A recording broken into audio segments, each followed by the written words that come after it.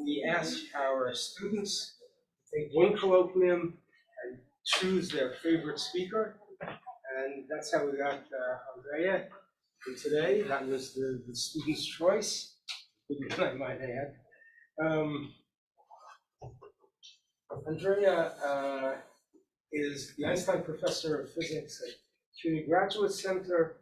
More importantly, he's a founding director of the Photonics Institute, the Advanced Science Research Center. Well, there's a lot to say. He's a director of Simon's collaborations on extreme wave physics and phenomena. Let's see, he had his degrees mostly at Rome at Trey University, and he was a postdoc at UPenn. Following that, he was a faculty member at UT Austin. He has more awards. I stopped counting at maybe 12. Okay, that's one of the biggest ones. Is one of the most famous ones is the NSF Waterman Award, and he got that in 2015 for his work in metamaterial theory and design, including insightful contributions to plasmonic cloaking, effective light manipulation in the nanoscale, innovative ideas in breaking time reversal symmetry, being to enhance non-reciprocity from acoustics to microwaves and optics, and for unique contributions to metamaterials. Let's see, I should stop speaking. So, thank you very much.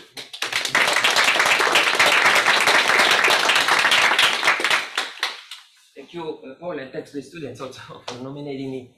It's great to be here. Also, we are neighbors. I'm a few subway stops north in Harlem, near City College, Columbia. So anytime you are in the area, if you like to see some of the experiments I'm going to show you, you're welcome to stop by the lab and chat. So what I'm going to show you are a few examples of what we've been doing in the area of metamaterials that are engineered materials geared towards controlling to a large degree the propagation of light and sound waves.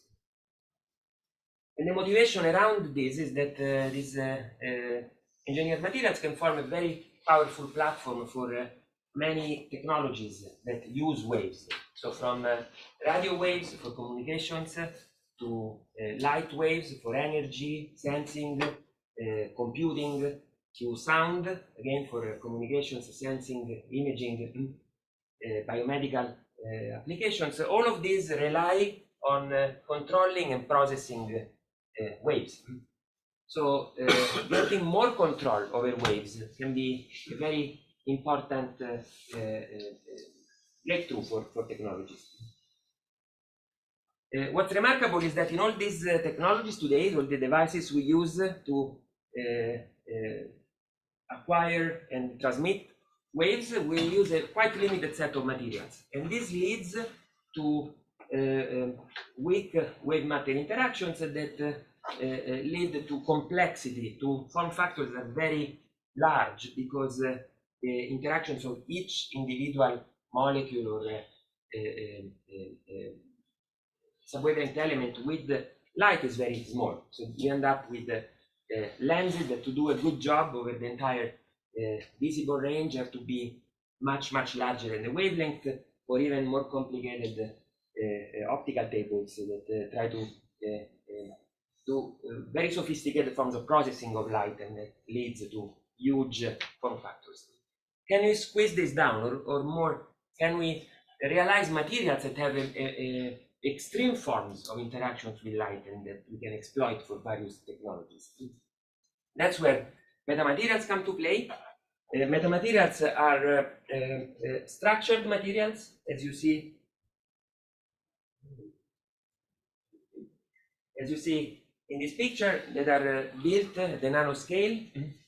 I know some of you come to the Advanced Science Research Center for the clean room, so we have a sophisticated nanofabrication facility that can realize this form of nanostructures, typically with magnetography, etching, photolithography, and other techniques. We can build quite precise arrangements of nanoparticles that provide an emergent form of optical responses that is very different from the constituent elements that form the materials. And you see how in this scenario, symmetries, shapes, geometries, compositions of the materials all play a role in engineering these new forms of optical responses.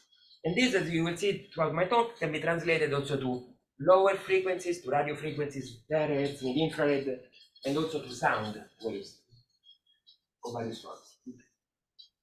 I want to give you a snapshot of a few things we've been looking at. One that is quite popular in the past 10 years or so is the idea of structuring an aperture, a surface. That also, for practical reasons, is the easiest thing to pattern if you use lithography techniques. This is seminal work from Federico Capasso. Several groups have been demonstrating over the years how if you structure an aperture with tailored, deeply subwavelength nanostructures, you can transform the way in which an impinging wavefront is transmitted or reflected.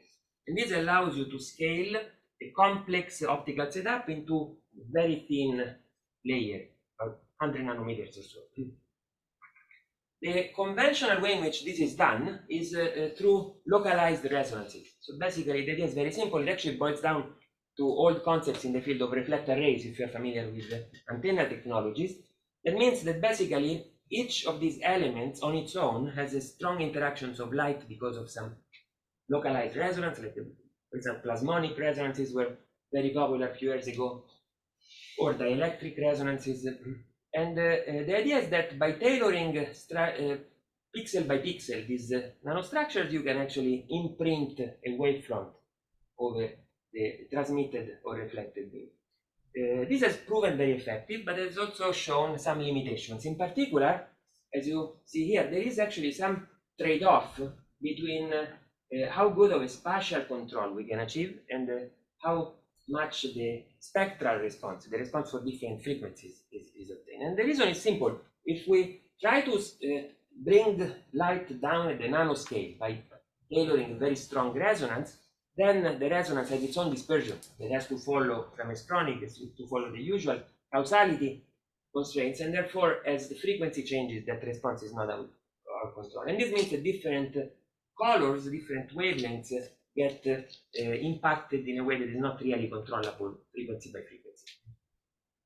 In contrast to this, in the last few years, we've been introducing the idea of actually engaging these apertures with non-locality, with engineering the long-range response of the structures. Basically, the idea is that instead of having a pixel by pixel engineering of the wavefront, we make it more complex by tailoring actually long-range interactions in the aperture. And by doing that, you actually relax those constraints. You can realize quite sophisticated forms of light-matter interactions that go beyond what local metaphysics, getting both spectral and spatial control over polarization, phase, amplitude, quality factor of the response, pixel by pixel. The idea is basically to leverage the physics of gratings. This is what this slide tries to capture. So we start from a highly symmetric structure. This, you see here, it's a unit cell, and then this is repeated periodically.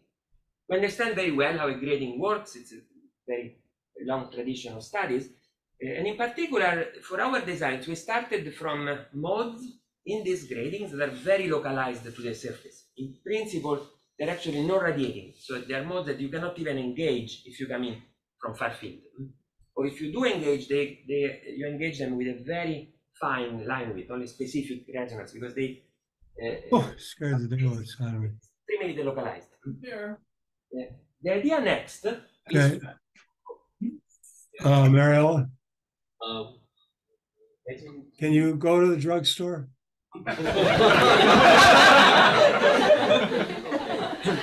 maybe we shouldn't. Anyways, the idea here is to introduce at the level of the single unit cell symmetry-driven perturbations of these highly periodic structures. So we start from a very delocalized resonance, for which the individual unit cell is very little to it's really periodicity driven.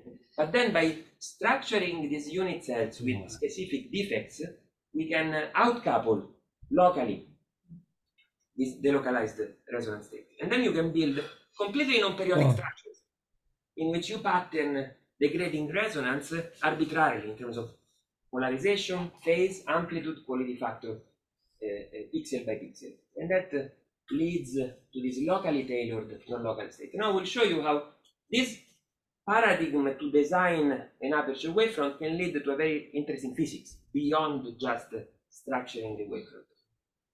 The first example is actually what can happen when we build a lens based on this. So one of the holy grails of this field of metasurfaces is, can we take a conventional lens that is bulky, it's many wavelengths thick, typically is a curved structure, and make it into a very thin layer. This has been done many times with local approaches. This is a non-local meta lens.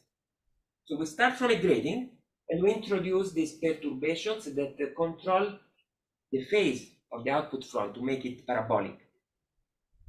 And this way, at the working frequency, this is 1550 telecom wavelength, you get a nice focus, similar to what has been done before. But different from other lenses, instead of observing chromatic aberrations, actually the response of the lens disappears. So now the structure becomes transparent out of band because you don't have that delocalized resonance supporting the response. And each of these perturbations is basically zero scattering, very weak effect. So if you magnify the image, you start seeing some drift, but importantly, you need to really magnify the intensity to see something. And this makes it ideal if you want to cascade elements, make it multifunctional. So you can tailor different wavelengths without distortions and create multifunctional devices based on these very thin layers of silicon or other dielectric materials. This one is an example of similar principles, but for radio frequencies, actually millimeter waves. So this is 20 gigahertz. I'm scaling the frequency by orders of magnitude, use very different platforms. In this case, it's a printed circuit board substrates with metallic copper imprints. And the same idea, highly periodic structure with non-periodic perturbations that control the response. And here we show indeed quite interesting, highly efficient manipulation of the incoming waves for different polarizations. What we wanted to show here is that you can, first of all, target with 100% efficiency or very close to 100% circular polarized light that is difficult to achieve, to make something that is highly scattering for one polarization, circular, and transparent for the opposite one. And indeed, you see that this polarization of electromagnetic waves for this frequency gets focused. This polarization for another frequency interacts only with the third surface and gets beam steered. Each of these functionalities can be arbitrarily encoded in the pattern, and the same polarization but a different frequency gets into another beam steering. And other wave frequencies just go too. And then these are measurements demonstrating indeed beam steering in momentum space on the left, on the right, and focusing, that is a parabolic momentum. This is actually real space measurements to show the focusing of these millimeter waves. These are ideal responses for millimeter wave communications, cellular responses. This, we go back to optics and shows another opportunity that comes from these technologies. This is again for 1.5 millimeter micron telecom wavelength applications. Because these modes are so confined to the surface, there's a really delocalized resonance of the entire aperture, they do not need to be driven from outside, from free space. They can be driven from guided mode. So with this same technology, you can build very efficient grading couplers that do arbitrary transformations over the response. So you feed a wave from this waveguide, and then you pattern the structure and you create an arbitrary profile emerging. A typical grading coupler, the best it can do is one polarization, it outcouples to a certain angle. But this one takes all the impinging light and focuses it at a point, forming a Poincaré beam. This really shows the strength of this approach, because each element of this surface targets different polarization. And now you see that if you observe the focal spot with different polarizers, you see different regions of the focal spot emerge. That means that this is encoding all possible polarization states in one focal spot. This implies high capacity multiplexing for information. Each polarization can carry a different signal in the output. Again, go back to millimeter waves. This is a technology to realize multiplexing indeed for millimeter waves. Again, it's a printed circuit board structure you feed from one side, and this leaks out. It becomes what in radio frequencies are known as leaky wave antennas, but these are very sophisticated. They can do a lot more than a conventional leaky wave antenna. Can, for instance, focus in the near field two different polarizations at two different arbitrary spots. And this, again, the idea is to make this reconfigurable and be able to target users as they move in front of the aperture. Now, things that we are even more excited about. For now, these are interesting applications for technologies, but there are things that fundamentally you cannot do with a local metasurface approach that we're very excited about in the physics fundamental point of view. And in particular, this is the concept of thermal metasurfaces, so taming coherence through these highly delocalized states. The idea is that all the structures I showed you are fed from typically a very bulky source, a coherent laser that shines a wavefront on the metasurface, or a DNA vector network color analyzer for the millimeter wave experiment. The most ubiquitous form of light, of course, it's thermal. Of course, another very cheap form of light is photoluminescence. The challenge of this type of sources is that they're highly incoherent. They're very cheap, very easy to access, but they do not possess coherence neither in space nor in time. And therefore, it's very difficult to think of imprinting phase, imprinting amplitude over an incoherent form of oscillations of matter. About 20 years ago, Jean-Jacques Greffet showed that if you take materials like silicon carbide that are highly resonant thanks to phonon resonances in the mid-infrared spectrum, in the spectrum in which they can thermally emit, and you pattern their surface with periodic structures, you can actually provide coherence to the beam, to the thermal emission. The idea is that because light is so confined already to the interface between these phononic materials and free space, by patterning this interface, you can scatter out with coherence that thermal emission. And this provides these highly directional beams that can scan with frequency, like a rainbow of colors coming out of the thermal emission. Of course, this is still quite limited in the sense that this is limited to one polarization of light, the one for which these surface modes are supported by this interface, and to these very symmetric beams, because these are incoherent. There is no reason why one direction should be different than the other. In fact, for many years, this has been assumed to be a fundamental constraint of reciprocity, the fact that these beams must be symmetric. Yes? So I think I'm missing something. So you're showing light goes into a structure and then it comes out at different angles for different wavelengths. But it's, I mean, that's a diffraction gradient, right? Sorry.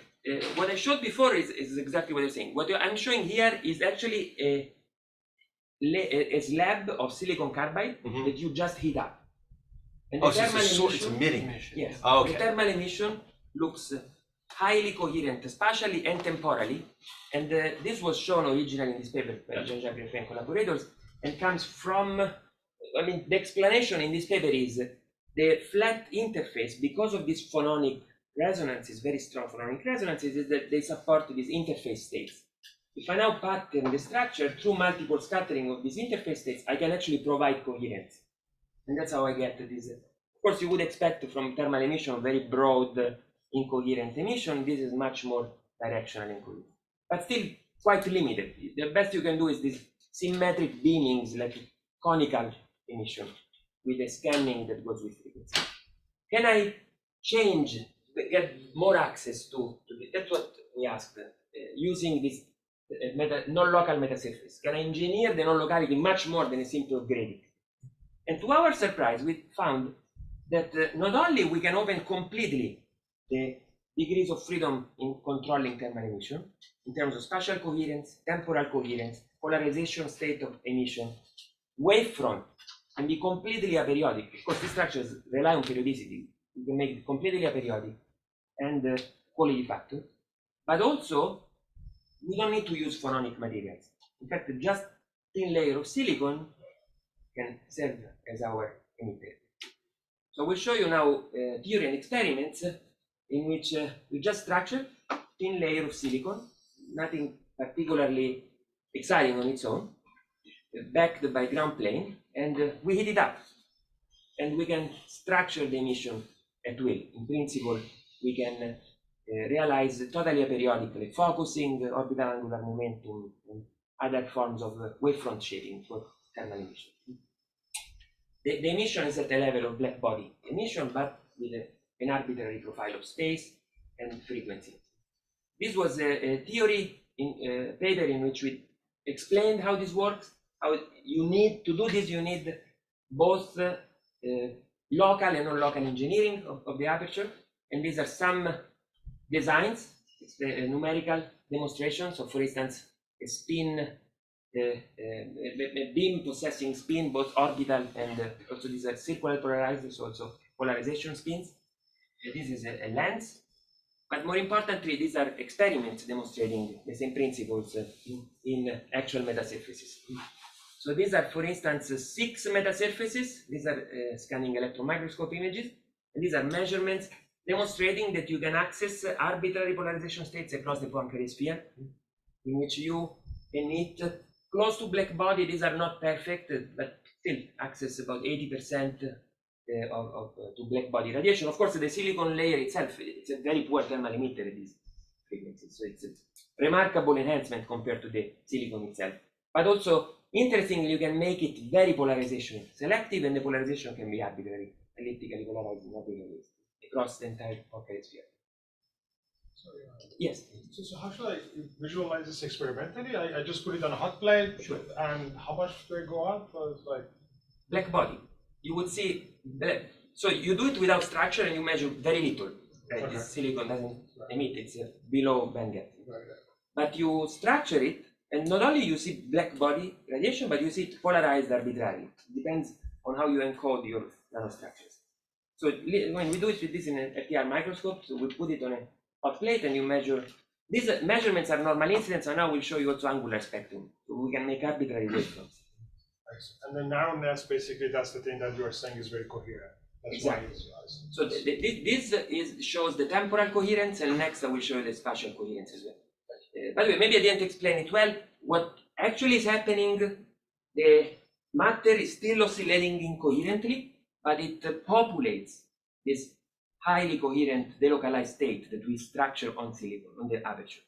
That serves as the bridge to bring it to flat field. So we start on purpose with something that doesn't emit well, and then we populate that with the oscillations of matter that come from heat. And similar principles can be applied to photoluminescence. Yes.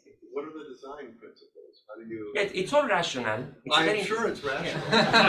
It's mostly, by the way, I have to say that I'm in the minority here, because metasurfaces now, it's all about machine learning and image design and topology optimization. This is all rational.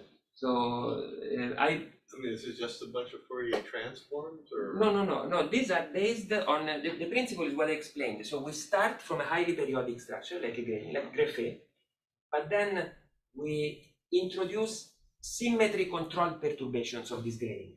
So you want to have the perturbations in specific locations that do not affect this delocalized mode, or affect minimally, and also that these perturbations affect in the same way across the aperture. So it's a careful design. It's not actually, people sometimes when they've seen our theory papers have contacted us to ask, it doesn't work, and then we tell them, because you are affecting the mode, you need to be careful where you put this perturbation. It's not just a random you place the perturbation here to access the specific polarization and it works. It's very easy to perturb the mode, so you need to be careful. We build the libraries basically of these unit cells to target, and you will see in a moment more sophisticated. Now you only see polarization in this So here you only see, so these angles are controlling what polarization you. Yeah, but I want to know how to design it myself. Absolutely, all the recipes are in the papers. So you just need to be careful at reading them, but it's all, we don't hide anything, it's all there. And in fact, there are many different symmetry classes symmetry groups you can exploit for this. But you need to be careful how you do it. Yeah. I have a question. So in order to create a circularly polarized, right, you need to break the time reversal symmetry, right? So then you put some magnetic impurity or something to break the time reversal, or something else? Excellent question. So there were several papers in the literature claiming that you need to break reciprocity to emit circular polarization or to emit asymmetrically in opposite directions. This is actually not true. In fact, we proved it in this PRX paper that you don't need to break time reversal symmetry to emit. And we have also proved experimentally, and this shows that here there is no time reversal symmetry breaking. It's literally a piece of silicon that we heat up, and we can emit clearly spin polarized. We can provide spin. By the way, a byproduct of these experiments is that our surface is actually emitting spin, so it has to have a recoil. We don't measure that, but actually, as it emits, it should spin if it were left in free space. So, of course, there should be a recoil because of the conservation of momentum. Yeah. So can you do something like acoustically levitate it, heat it up, and make it spin? Oh, it would be wonderful. And I know that some of you are working on this. In fact, I have other ideas related to this levitation that I would love to discuss. It would be quite interesting to, or maybe within outer space, maybe interesting. But yeah, for now we don't have the tools in the lab. But it would be very interesting to see. So this is obviously very cool that this is coming out of a piece of silicon. But if I didn't care about that, and I said I have a thermal source, and I'm allowed to use lenses and gratings and wave plates and all of this, is there anything this does that I couldn't do with a more extended thing, or is it just more compact? Excellent question. In fact, the first figure of this PRX paper shows exactly this. So it shows a stack. We start from black body, we put filters, we put polarizers, wave plates, spatial light modulators. We can get the same output in principle. A few things that one thing is the whole metasurface business has been about compactification. So one thing is instead of building an optical table, you can build it in one surface. The other one is efficiency, actually.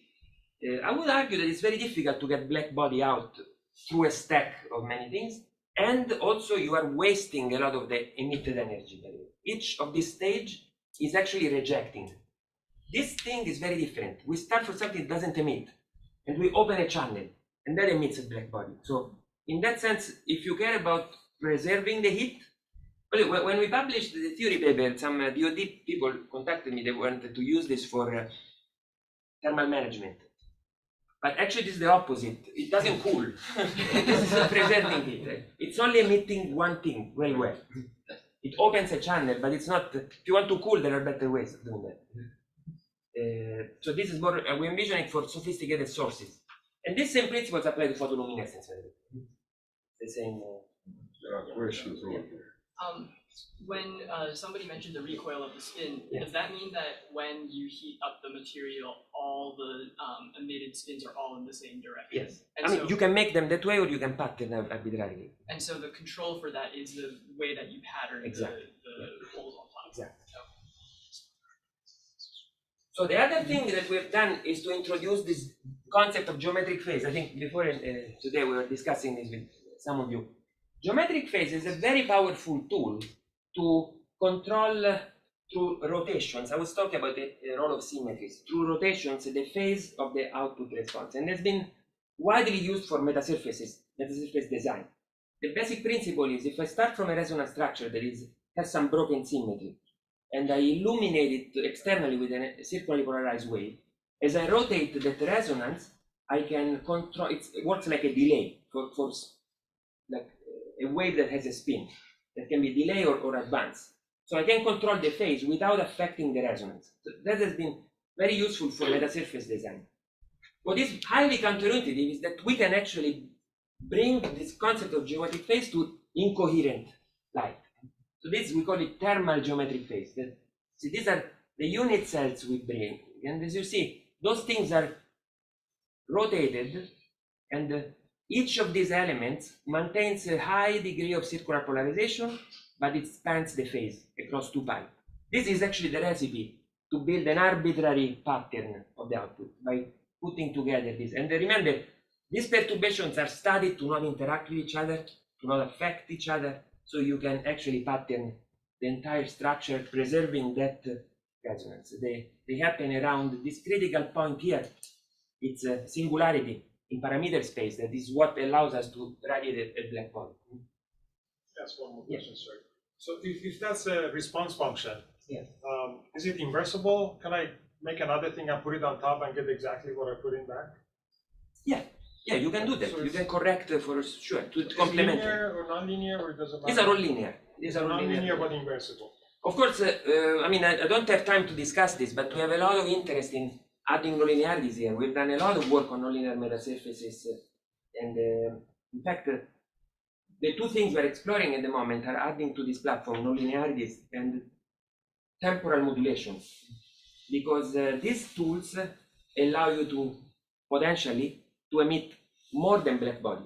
Right now, we're limited to the black body emission, or to emit in very counterintuitive ways. For instance, have right now these metasurfaces emit as much as they absorb in the same mode, but by using nonlinearities or using temporal modulations of these structures, for instance, through optical pumping, you can actually break those constraints. You can make a surface that absorbs something but emits something completely different.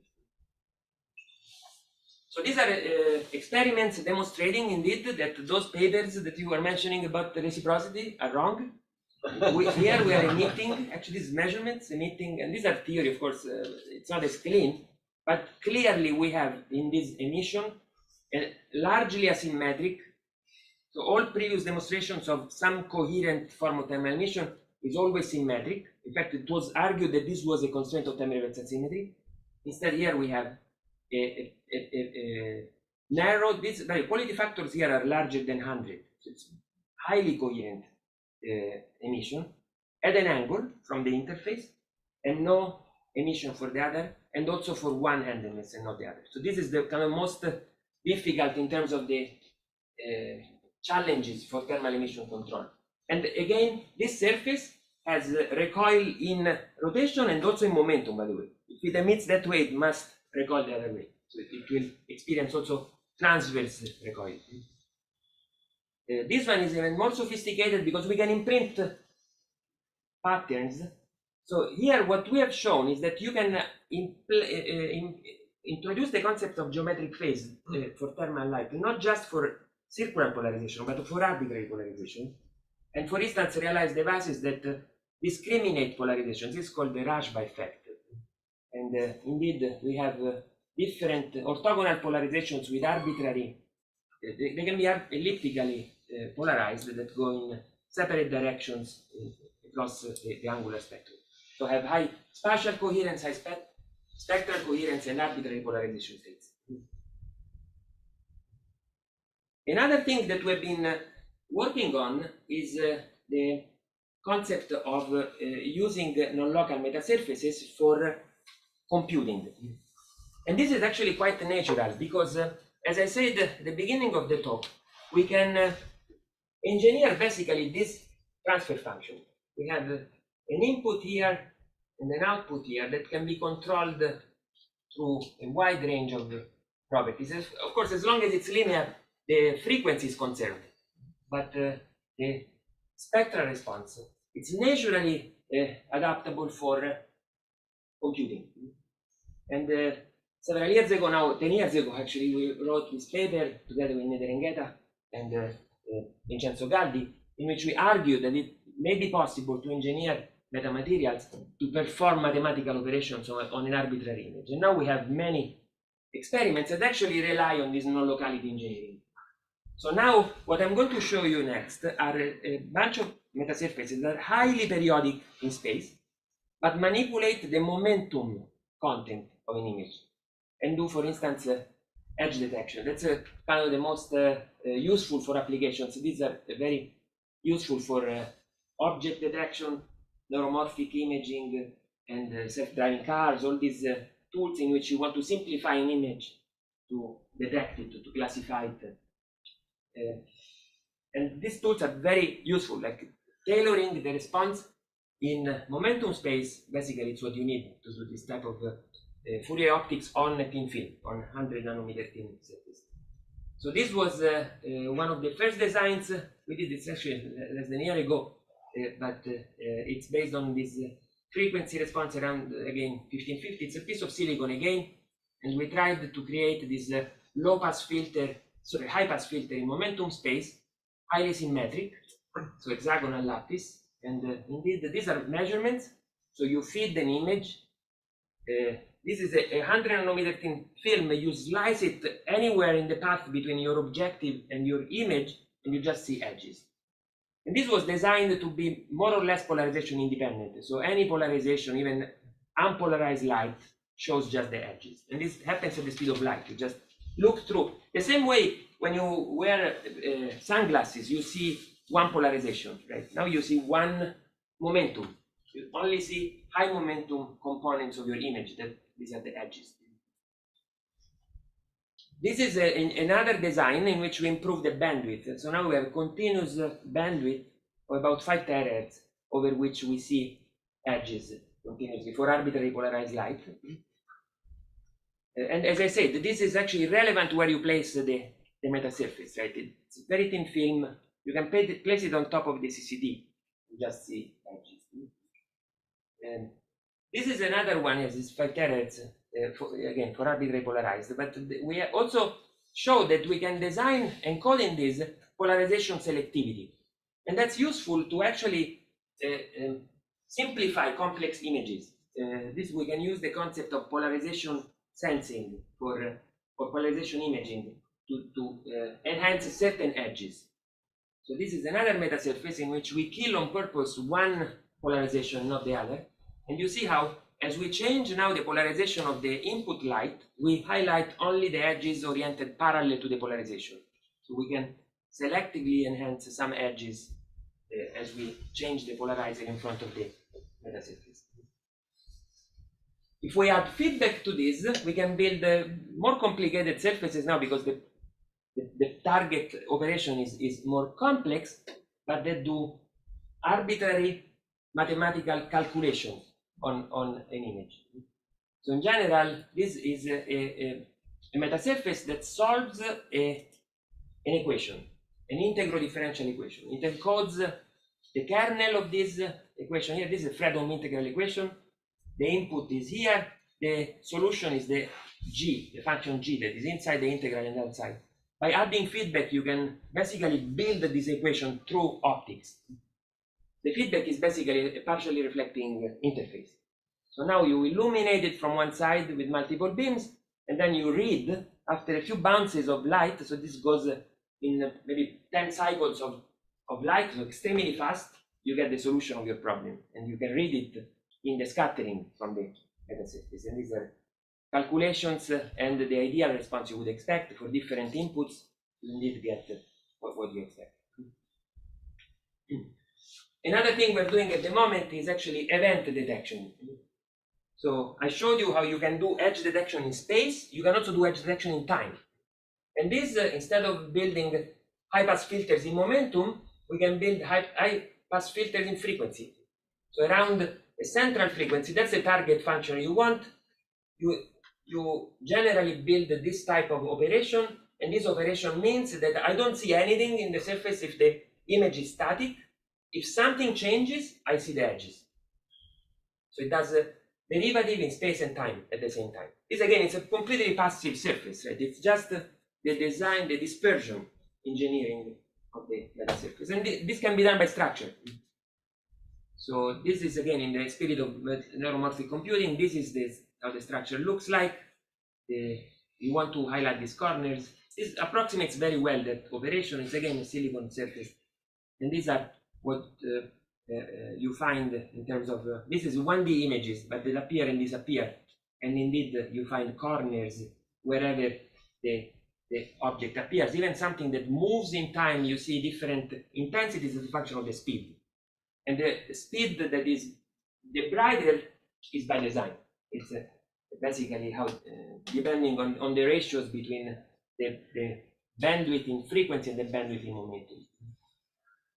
Can I ask, maybe this is something not, but if electromagnetism is second order in derivatives and you are doing some Fourier propagation of light, how can you have higher derivative terms in what you want to solve if the theory has, if you write it in Maxwell, has only two derivatives either in time and space? How can you have higher orders if you're only doing light stuff?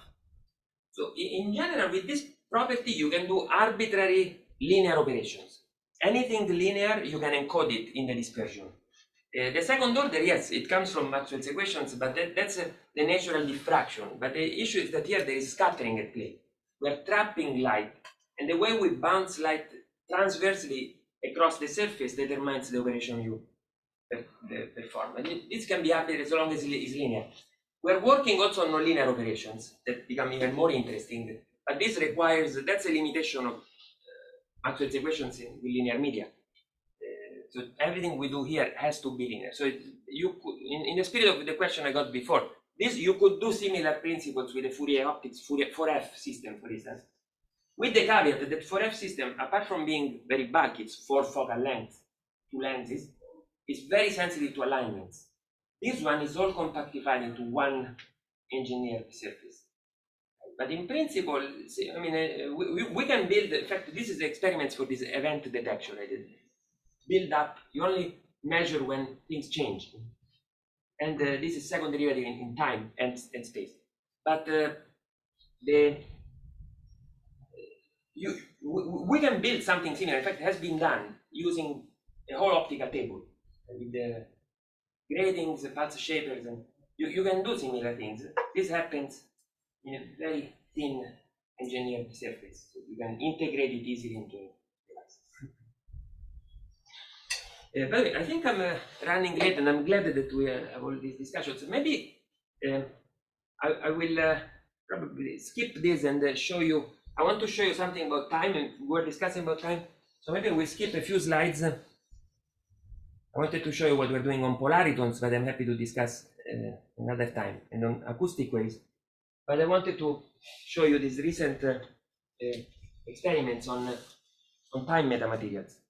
And it connects well with what we were just saying about time derivatives. Yes?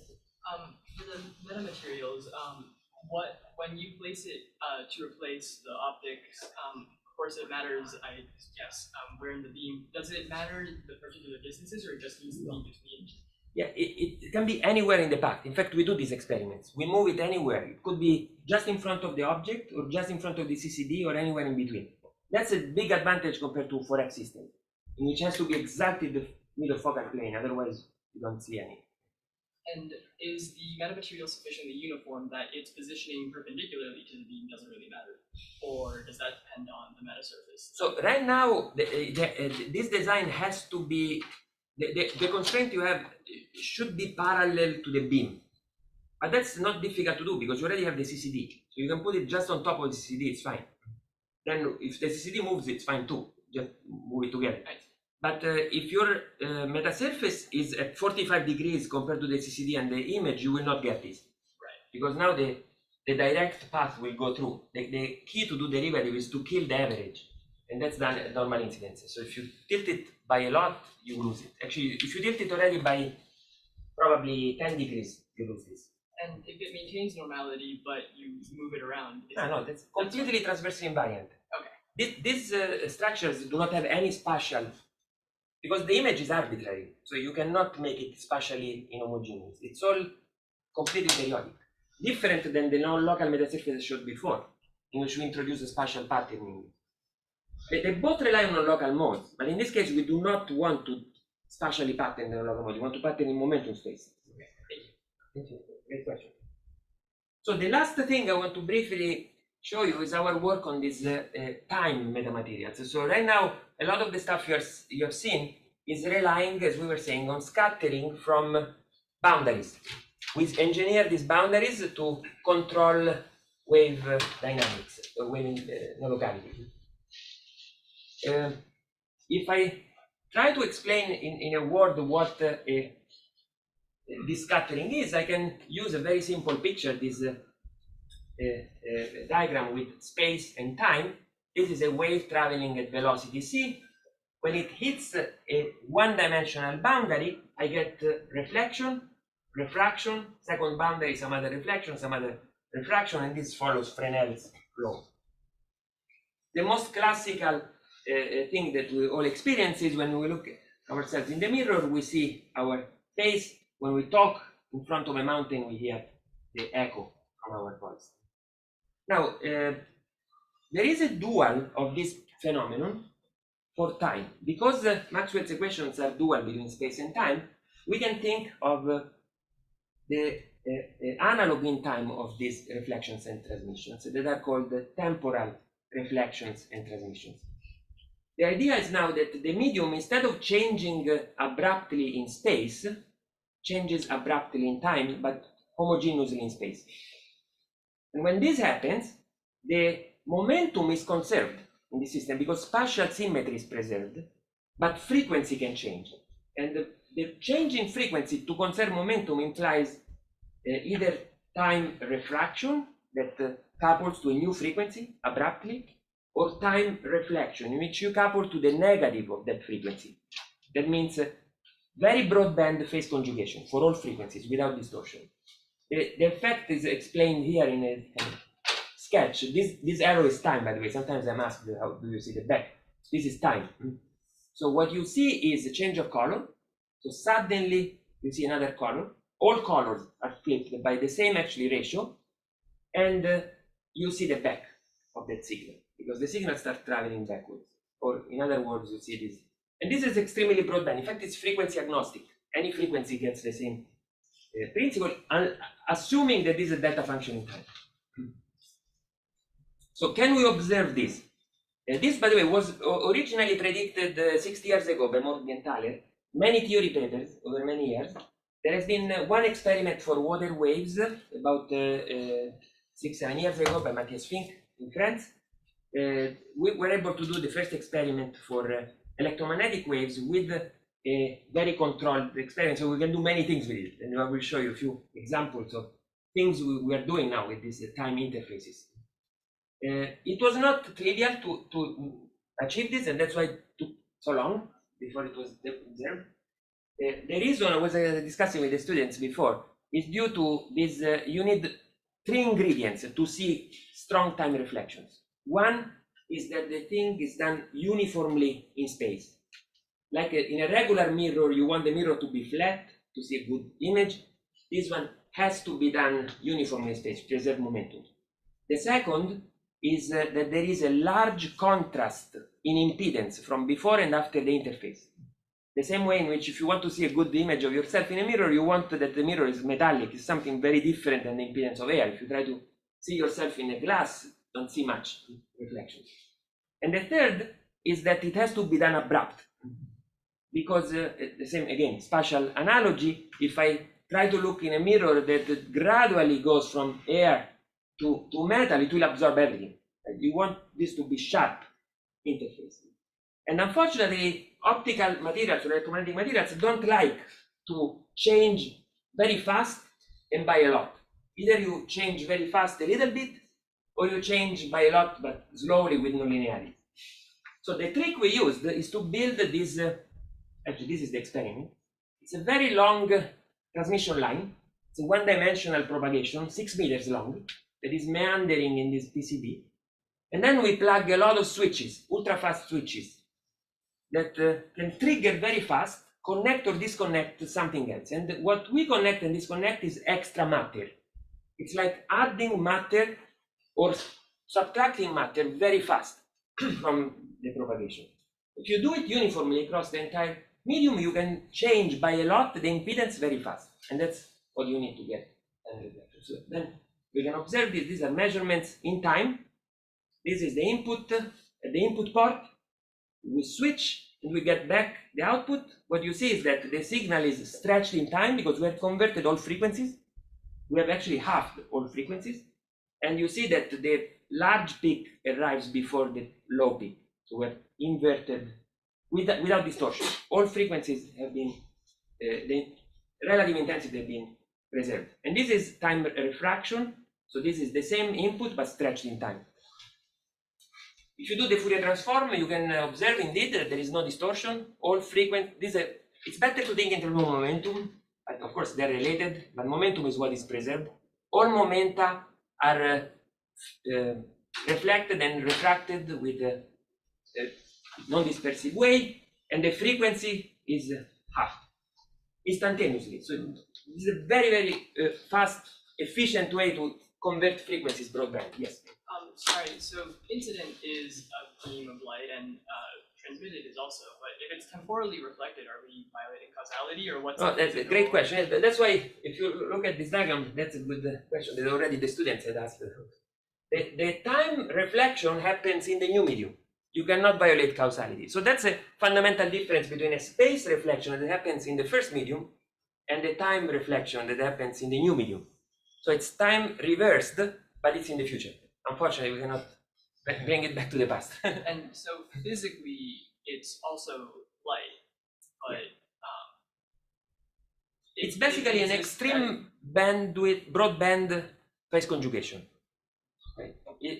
Phase conjugation is very useful operation, of course, for many domains, and this is typically done either nonlinearly or parametrically for selected frequency. One frequency you invert phase. This is happening at one instant in time for all frequencies, but you get the same effect. So all the frequencies get phase conjugated. So you get the time reversal. And so this happens as soon as you enter the medium because you're doing the temporal reflection. Exactly. As soon as you switch, all the frequencies get phase conjugated. And all by the same strength, so they preserve, there is no distortion. And I know I'm running out of time. I just want to say, because in this audience, I know there is also a lot of interest in quantum optics. We're studying now the implications for quantum elements. For instance, these time interfaces can provide generation of photons from vacuum. This is, for instance, an initial state that has n and 0. So for 0, 0, you see that you can actually create, there is non-zero probability of creating photons, of controlling the statistics of photons through time interfaces. And I will dive into this a little bit more when we make it a bit more complex. So now we go back to our classical platform. This is the second experiment we did. Naturally, after we did one time interface, let's do two. We create what is known as a temporal Fabry-Perot. This is a classic Fabry-Perot, multiple reflections and transmissions. Here you get a temporal Fabry-Perot, in which by controlling the temporal distance between the two interfaces, you get interference between transmitted and reflected beams. And then you get similar things that you would get in a regular Fabry-Perot, but now there is no spatial structure, and here you are filtering momentum instead of filtering frequency. So you can control the duration of the temporal slab to cancel, for instance, reflection, like you would do with an anti-reflection coding in a spatial slab.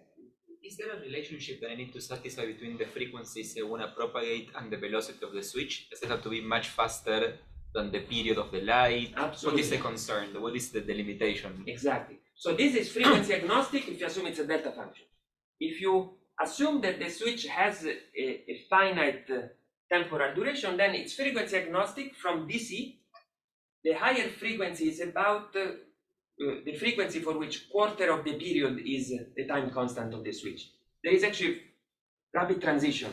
Then you don't observe any reflection. The same way I was telling you, if I have a mirror that is not abrupt, when I start feeling the interface, then I start losing the reflection. Transmission still works, right? Time refraction is very lenient. You can do it very slow. As long as you preserve momentum by doing it spatially uniform, you can transform frequency very efficiently, but you lose reflection.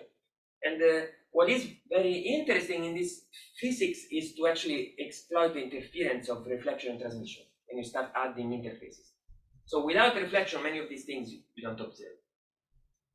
The one thing we're doing right now, I don't have slides, it's to do time crystals. Right? Time crystals is, if you do it periodically in time, then you start seeing all these interferences. But you need time reflections to observe the nice physics of time crystal. For instance, in a regular crystal, you get frequency band gaps. Here you get momentum band gaps. Momentum band gaps amplify waves. You can extract energy from the switching. But this, you need time reflections. So you need to do it fast. If you don't do it fast, it doesn't work. This is actually what we call our calculations of the statistics of the photons. If you start playing with this interference, you can create maximize probability of certain number of photons or minimize the probability. And I want to show very briefly, this is a new work we just published, in which we demonstrated that if you run now two waves against each other and you run a time interface, you can realize the analog of a mechanical collision, but for photons. So we call it photonic collision. So basically, you have two waves coming against each other, you trigger a time interface, and you can control the degree of the way in which the photons interact. As you know, without these interfaces, photons go through each other without interacting. Right? They interfere locally, but they go through each other because they're bosons and they're charged. The time interface gives that kick that allows them to exchange energy linearly, and you can pump energy in the system, subtract energy. So we have experiments demonstrating this, that by playing with the delay between the pulses, we can control the total energy in the system after the time interface. These are, for instance, two examples, simulations of the same excitation, but flipping the phase of one of them, so delaying by a little bit. Then you get, in one case, constructive, like you get energy out of the time interface. In the other case, you completely annihilate one of the two pulses. So very different outputs. And let me close here, but we did the experiments, we demonstrated that this happens in our board. This builds up towards time crystals and other fancy opportunities. And needless to say, we can do this also for quantum phenomena, so for few photons, and it has a very interesting effects for squeezing light and other opportunities that are not available for classical waves.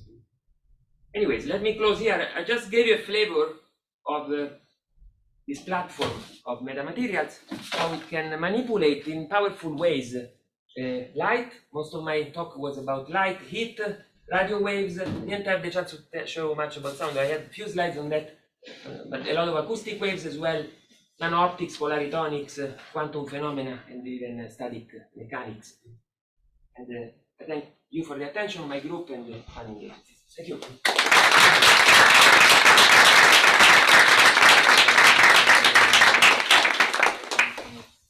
Okay, any questions? Are there more questions? Yes. In the final part of the presentation, you mentioned about this energy transfer between two waves. Is it still in a linear regime, or it's okay? It's not non-linear. It's all linear for now, yes. But of course, I mean, you work on this floquet. Yes. Yes. So, I mean, you understand very well that these systems, you are. So, if you change permittivity, impedance, index of refraction in the presence of fields, you can subtract or add energy. You need energy, or you can subtract energy from the system as a function of the moment in which you do it. So these are parametric phenomena that are ultra broadband. Basically, we trade. So the typical setup of floquet matter is to do it you drive it for a long time, very weakly typically, and the period determines you can do a lot to a certain frequency. This is the opposite regime. We do it very strongly, but one cycle, just hit. But you can provide a lot of energy to the system or subtract. And this depends on when you do it compared to the fields at that moment. In fact, I had a slide that I skipped, in which I'm arguing this one. In principle, if you run two waves, that's what our experiments are doing, that have the same intensity, you have a standing wave, right? If you hit the time interface when the electric field is zero, there is a moment every period, or two moments actually, every period in which the electric field is identically zero. You hit the time interface there, you do 100% frequency conversion to an arbitrary frequency without any energy cost, because it costs nothing to change the index of refraction without fields. If you do it instead when the fields are maximum, then you can impart a lot of energy or subtract a lot of energy, depending if you increase or decrease the index of refraction. I see. So there are a lot of tools here at disposal. Of course, this is under the assumption that you can change the index by a lot. So as you saw, what we've done experimentally is done at low frequencies, where we have these tricks, for instance, of switches that are extremely powerful. Doing this in optics would be amazing. And the question is what materials, what...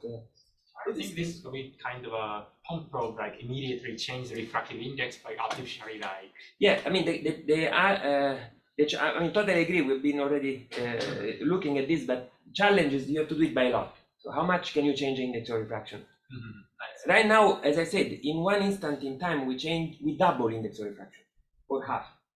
So 100% change. That's difficult to do in linear optics. Yeah, no.